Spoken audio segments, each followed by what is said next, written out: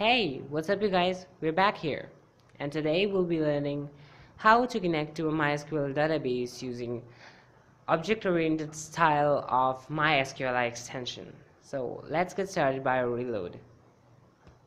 First of all, we're going to create a variable named con, and then we'll connect to MySQL database using new MySQLi.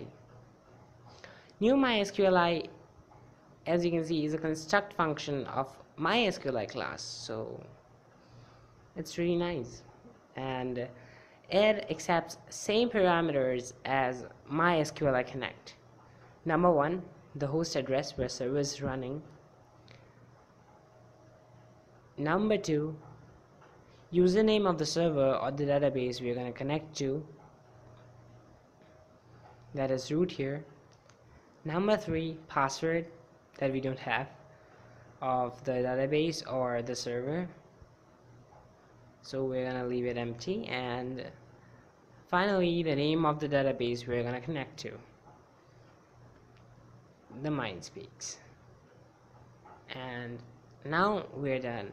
Now we'll be checking the connection that we have created using if blocks, and for that we'll be using a class variable that is connect error.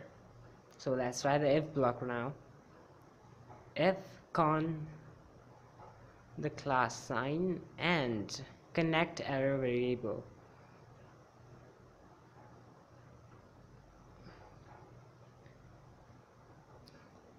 And now we're gonna echo notice if you're not connected, and then we'll exit the script.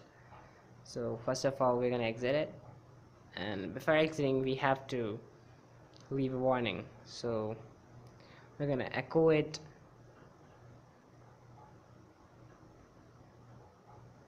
and the warning will be cannot connect or failed.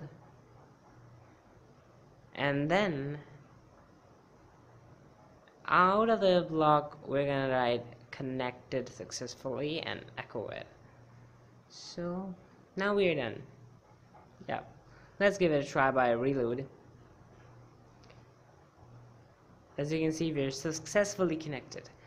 MySQLi also accepts another parameter, that is the server port. The default is 3306. It's an optional part, but if your server is running on a different port, you have to enter it. And that's it. And finally, we're going to close the connection. If you don't close it, it either doesn't matter, because after the script is complete, PHP will automatically close the connection. So $con the class sign and close function. That's it.